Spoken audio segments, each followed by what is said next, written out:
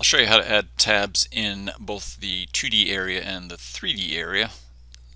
So let me go ahead and make a part out of this first, and first we'll do it in the 2D area. So I'm going to turn off the create toolpath box for right now. And so on the contour button, get this box here, and you can define your different lead types. So for example, I've got a lead type defined as tab, and if I click on the little edit button here, I've got things like length of lead in, angle of lead in, and then the key thing for the tab is this overcut number. And a negative number here means it's going to stop short, and it gives you an idea here how much of a tab you would be leaving based on the current nozzle orifice. So here we're showing about a 56 thou tab, which would be that that yellow line there. So of course if that's going to be too big, you can drop that down, and 40 thou whatever, as you change that, then that'll update accordingly. And then we've got that tab there. So if I do the multi command right now and I select my part, now because I've got the corner tab turned on, it's going to put a tab on the corner. And if I go back into contour, so it was using the corner tab to put that on there. So I could have a separate lead for corners called corner with tab, or I could just use the single command, and if I move away from the corner and I left click, then it's going to use that other external lead with the tab that I had just made there. If I did want the lead on the corner with the tab, again down here in the corner I could make a new lead and call it corner with tab. And in this case here, again, we would not want any lead out because that'll defeat the purpose of the tab. And then again a negative number here, and again it'll show us what our tab width is there, and again you can adjust that to the appropriate width.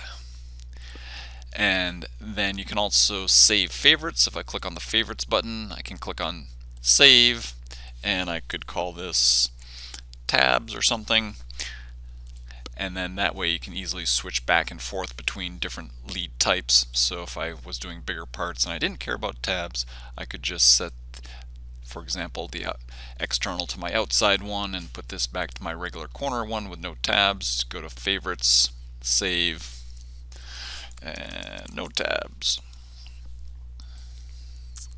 So now if I go back to my favorites with tabs and I do my multi command again, then now we've got the lead on the corner with a tab.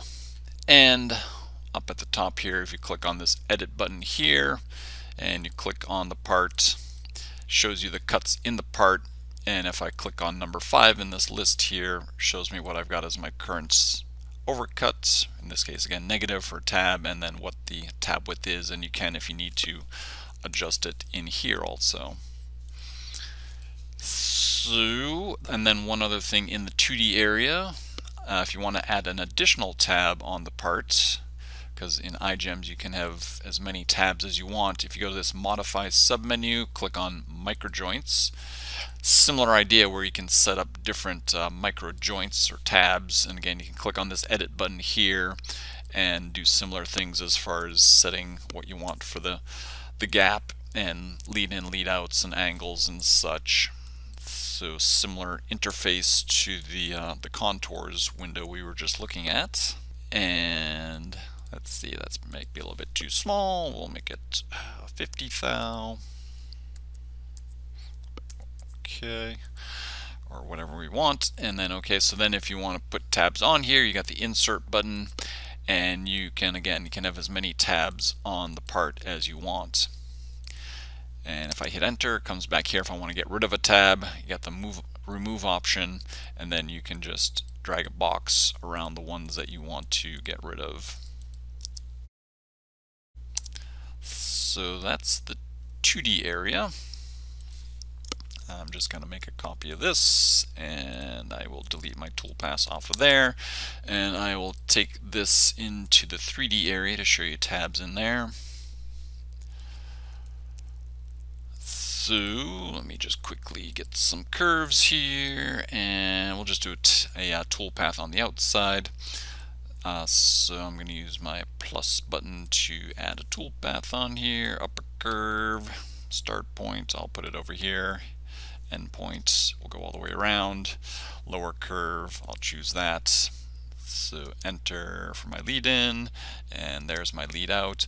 So in the 3D area, you have this overcut box down here. Now right now my use overcut is not checked. If I check this box, if I put a positive number in here, it's going to cut past where I let in. So if I put, say, 60 thou, you see that blue line which represents the lead out is moved past where we let in, because we let in this way, we went counterclockwise around, and then we cut past and lead out. If I put a negative number in here, then it's going to stop short and give us a tab there.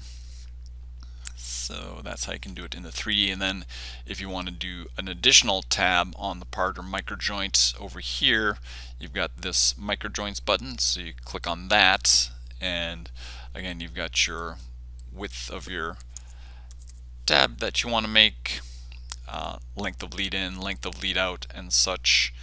And then again, click on add, and you can put as many of these on here as you want. And then when you hit enter, it'll bring you back here. And similar idea, if you want to get rid of any of these, click on delete, and as you move near it, it'll highlight it red, and you just left click and you can get rid of tabs.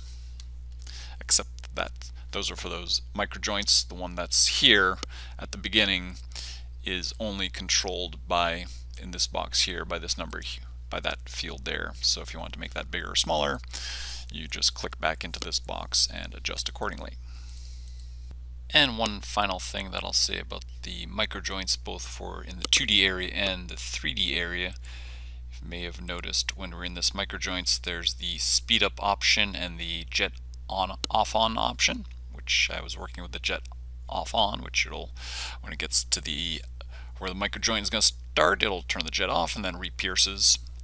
The other option is this speed up one, and if you do this, then it will basically, for this amount of distance in the program, it'll go to the maximum rapid speed of the machine, which is defined under your machine settings. So if I click on the machine button here and I go to speeds, so for a very short distance, it'll go 750 inches per minute, which obviously is so fast that it's not going to cut through for a very short distance.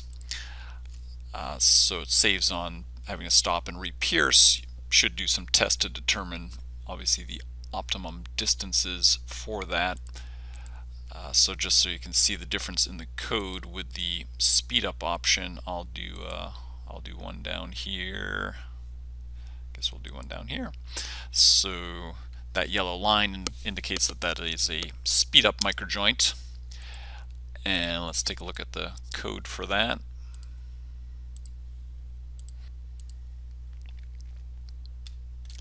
So here's the start of the cuts, come along, and this line of code right here you see is 750 inches a minute. So for that distance from here to here, it'll go that 750 inches a minute and then slow back down to the 32, which should leave you with a tab there. And again, you just want to adjust the tab width based on the material and thickness and speed that you're cutting at to give you an optimum distance there.